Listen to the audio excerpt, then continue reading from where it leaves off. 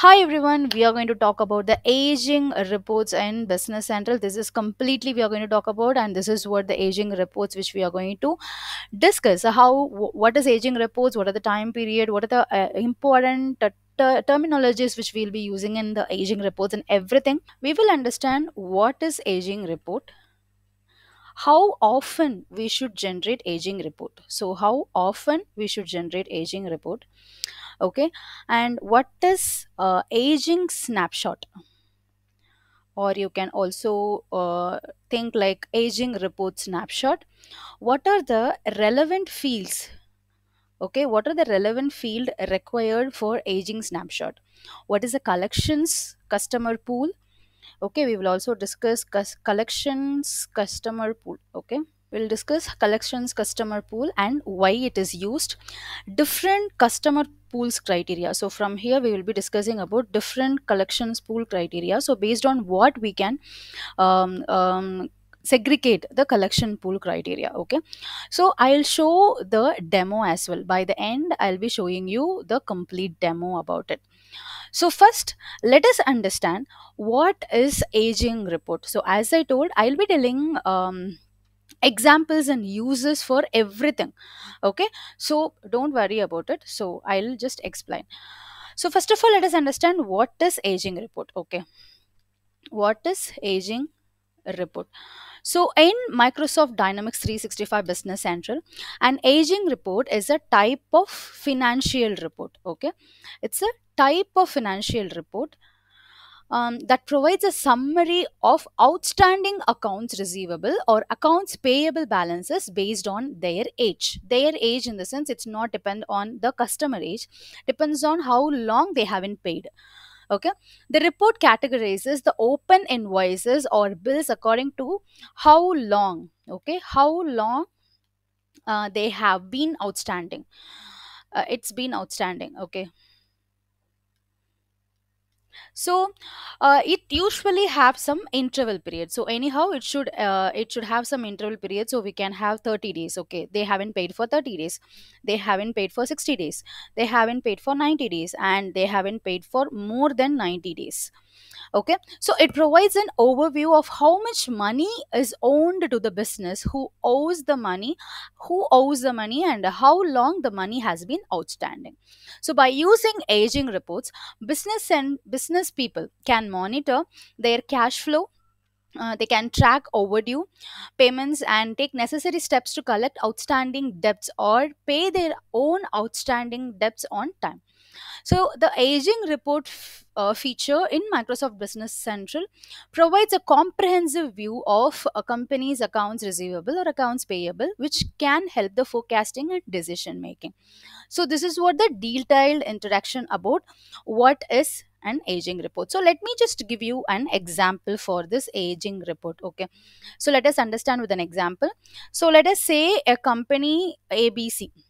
Okay, so this company sells goods to XYZ. Okay, they're selling a goods to XYZ. Is it and invoices them $10,000 or some rupees. Okay, on January 1, 2023. Let us understand, like January 1 they have raised the invoice with a payment due in 30 days. Okay, so they have to pay the money within 30 days. So on February 1, okay, so once if you take on February 1, the invoice is still unpaid, and ABC company generates an aging report in Microsoft Dynamics 365 Business Central to monitor the overview payment. So what this ABC will do is they will generate an aging report. So the aging report will shows that this particular company, okay, this XYZ haven't paid the money, and they haven't that is some payment overdue. Okay, so the aging report for accounts receivable will categorize the open invoice by age. So this is what we call it as an account receivable. So we have to get this amount from XYZ, which is to be received by ABC. So this we call it as account receivable. Okay, so this is how This will categorize the open invoice by age, showing the dollar 10,000 outstanding balance in 30 days interval column. So in your aging report, so you will be having some column. Okay, I'll show you the aging report by the end, so don't worry. So there will be like 30-day due. Who are all having 30 days view, 60 days view, dues, 90 days view. So this will show up that XYZ hasn't paid and they are in the 30 days overdue. Okay, the invoice remains unpaid by March 1. So for example, if this particular XYZ, okay, this XYZ, even they haven't paid till March 1 2023. Okay, they haven't paid till March 1 2023. Then what happened, it will move to the 60 days column. Okay, so if you go to this, it will, this XYZ, this data will be moved to the 60 days column. Okay, they haven't paid $10,000. Okay, so ABC company can then use this report to track the overdue payment and follow up with XYZ company to collect the outstanding amount. Additionally, the aging report can help ABC company make decisions about extending credit to XYZ company in the future based on their payment history. For example, imagine that this XYZ, okay, ABC, okay, let us forget about XYZ.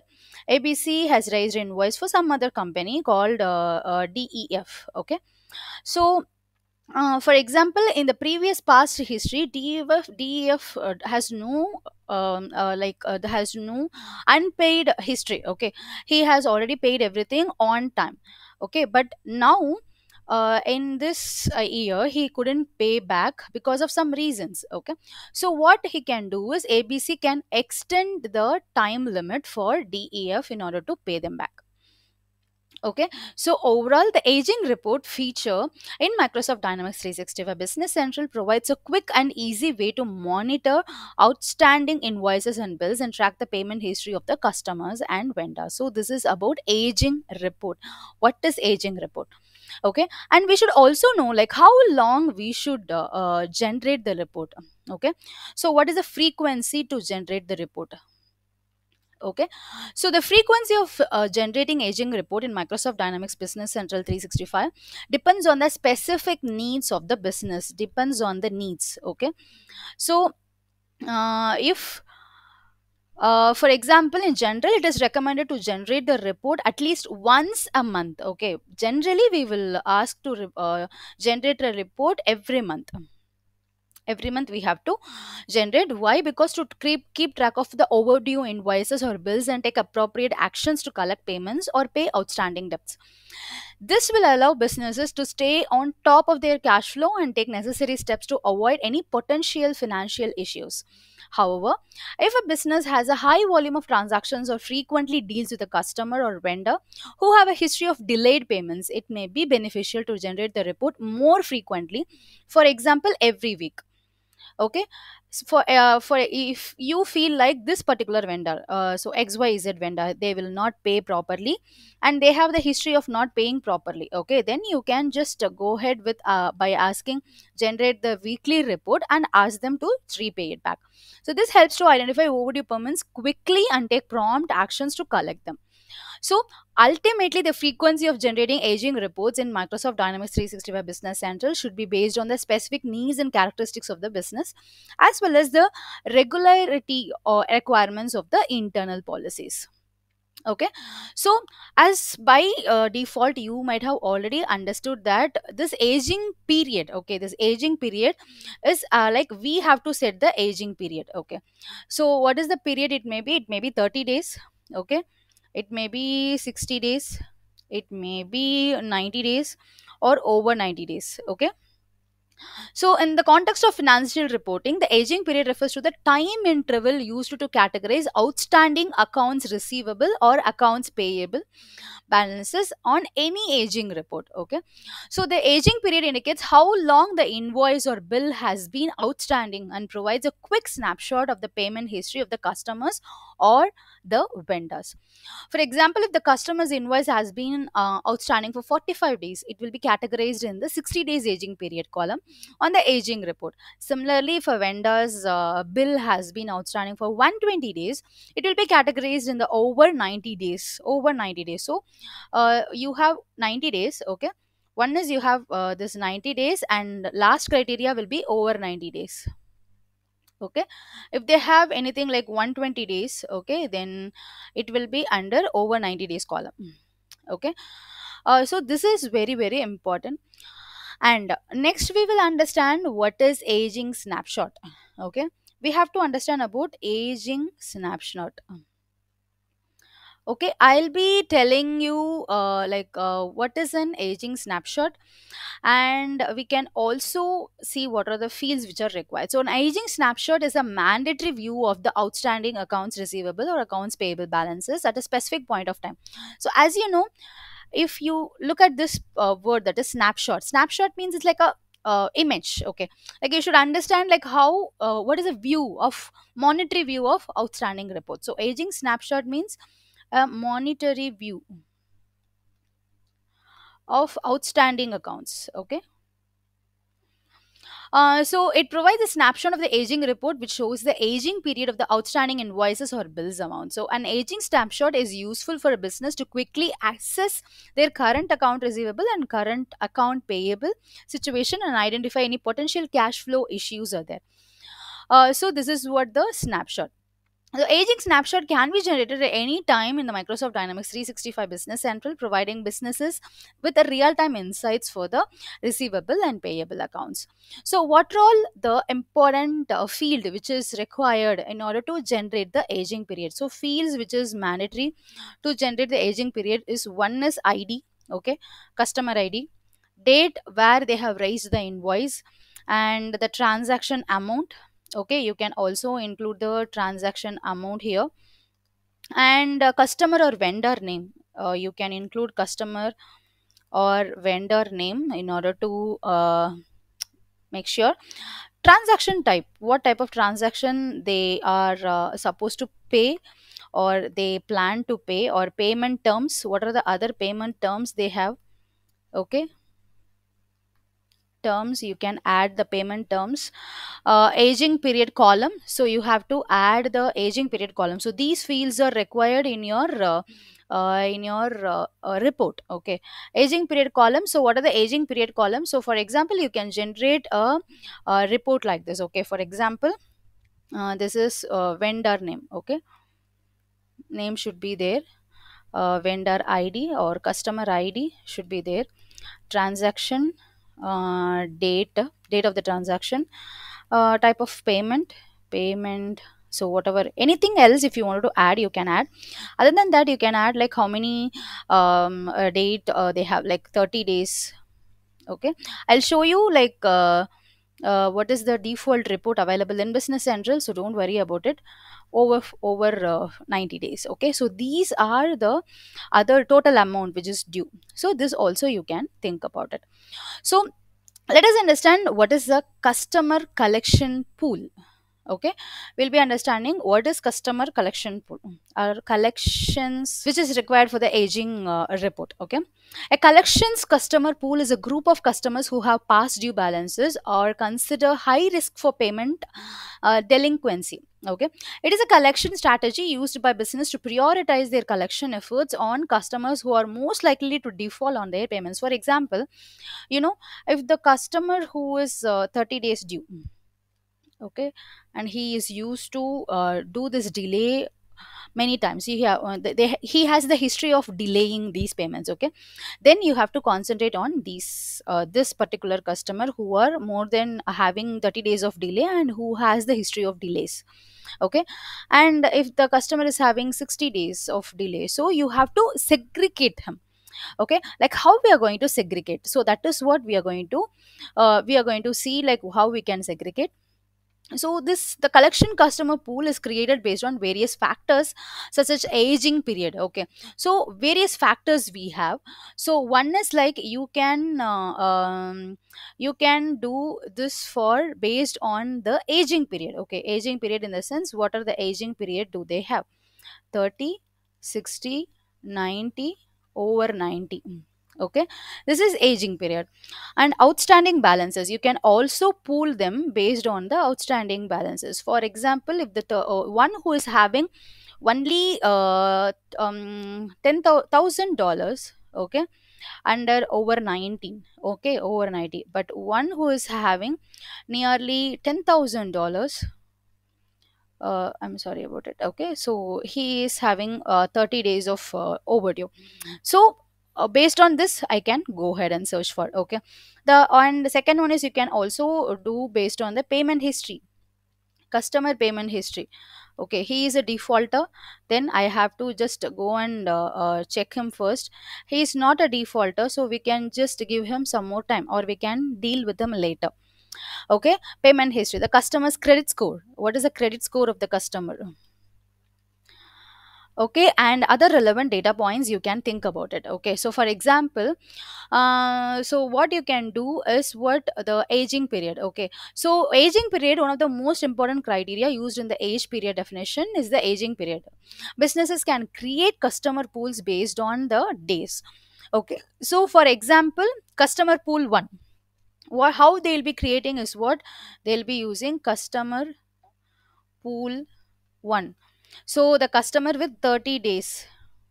So customer pool 2, who is having 60 days past due. Customer pool 3, who is having 90 days past due. So based on these things you can just go ahead and do. So this is for what, aging period. Okay, aging period. So you will be segregating into pool 1, who should be concentrating, pool 2, pool 3. So based on 30, 60, 90, over 90. Okay, and if you talk about the payment history, so payment history, if you take, so payment history again you will be segregating into pool 1, pool 2, pool 3. Okay, so pool 1, where customers who have consistently paid on time for the past 6 months. Okay, consistently paid, paid on past 6 months, but currently they are not paying. So pool 2, customer who have missed one or two payments in the past 6 months. Okay, that is you will be going with one or two payments missed. Okay, and the pool 3, you can just go ahead to customers who have a history of consistently missing the payment, consistently missing the payment. Okay, so this is what you can segregate based on the payment history. Okay, and the third one is what, the credit score. So credit score, so pool 1, the customers who have this credit score above 700. Okay, and this is pool 1. The next one is pool 2, the customer who have the credit score between 500 to 700, and customer who has the credit score between less than 500. Okay, so this is credit score. Based on the credit score you can just decide on the based on the credit score you can pool them. Okay, and the next one is the purchase history, purchase history category. So based on the purchase history, how we are going to categorize. Okay, so the pool 1, customers who have made large purchases in the past 6 months. Okay, large purchases, so everything will be based on the past 6 months. Okay, 6 months. So pool 2, you can just customers who have a history of frequent purchases. Okay, frequent purchases. For example, he might purchased on the first month, he haven't purchased for second month, he had purchased for the third and fourth month, not on the fifth month, like that. So customer pool 3 will be customers who have not made any purchases. Oh, I'm just telling you the example, okay, how you can segregate. So other than that you can also decide, and also you can just go ahead with based on the industry or business type.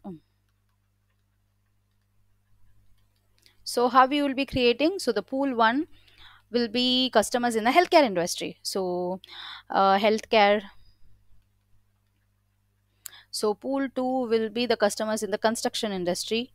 So based on the industry, I'm just telling you, okay, customers in the some other industry, constructions, IT, something like that. Okay, so you can just segregate by using different customer pool criteria and the age period definition. Business can create customer pools that are tailored to their specific needs. So this allows them to prioritize their collections efforts on customers who require the most attention and take appropriate action to collect outstanding debts. Okay, so far we have discussed about what is an aging report. Okay, how often we should use this report, what is the aging period, what is an aging snapshot, what is the relevant field we have to use, and what is a collection pool, and what are the different types of collection pool. So let us just go ahead and look at the demo. So we can find the aged data here. Okay, so how we can see the aged report here is what you can see. There is a search button. Okay, so you can simply select the search button. This is what finding any object in Business Central. So if you just simply go and click here search, then it will show you what are all the objects which are available to you. You can simply search it by typing the object name if you know the name. Okay, so I'm just typing aged. Okay, once if you type aged, it will show you what are all the reports which are available to you under this aged name. So here you can see you have three reports. Okay, so here you can see that we have three reports here, that is aged accounts payable, aged accounts receivable. Okay, since here it's showing age, so it also displays. So this is not the report we are going to talk about. So here this is aged account payable, so this is for AP, and aged account receivable, this is for AR. So you can simply select whatever you want to just explore. So I'm just going to click here account receivable, aged account receivable. So once you click here, it will show you some. By default it is in the RDLC. Okay, so it's already there. If you want to customize, you can customize it. So aged as of, like, till today. Okay, and what is the due date? So here you can filter whether it is for the posting date, due date, or the posting date, or the document date. So you can select here due date. And period length, this is 1 month. Okay, and you can see print amount in LCY if you want to print the amount in LCY, if you want to print the details. And heading type, so what is the heading type? Number of dates or date interval. So I'm just going with the number of days. And new page customer, new page per customer. So if you want in any every customers to be in a separate page, then you can go ahead with that. If you want to filter based on the customer number, for example, if you have pooled the customers and if you know the customer number, you can go ahead with this. So here I'm just going to go ahead with the due date. And here I can just put it like 30 days, and I'm not going to change anything. Okay, so I'm just going to remove this filter, and also I'm just going to preview this. Let us see like what it's trying to show. So I'm just trying to import it as some Excel file. Okay, so I can just go ahead with Excel data and layouts, just click OK. Let us see how it is downloading the data, and see there might be some issue. So here you can see it's an aged account receivable. What is the date, what is the time, and everything. And who is the one who is trying to access? This is a company name. So aged as of April 11, 2022, aged due by. So here you can see what are the numbers, the customer number, name, currency, balance, not due. Okay, these are the people who are not due. This is the date. And 1 to 30 days not due, 31 to 60 days, these are all the dues, 61 to 90 days, and 90 days and above. Okay, so these are the this is how an aging report will exactly look like.